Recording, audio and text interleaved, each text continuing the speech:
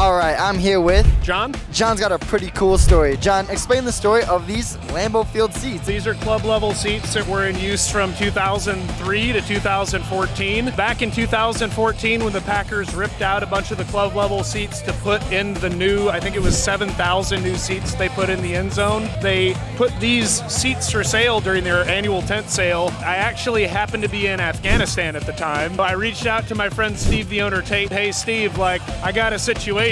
Like, I see that these seats are being sold and I know that you're gonna be at the tent sale, but I'm in Afghanistan right now. He's like, no worries, buddy, I got you. He convinced a friend to buy the seats, and then I got these when I got back home from Afghanistan, and today it's like my most valuable possession. It's the most valuable thing that I own, and I get to bring it to a tailgate every weekend.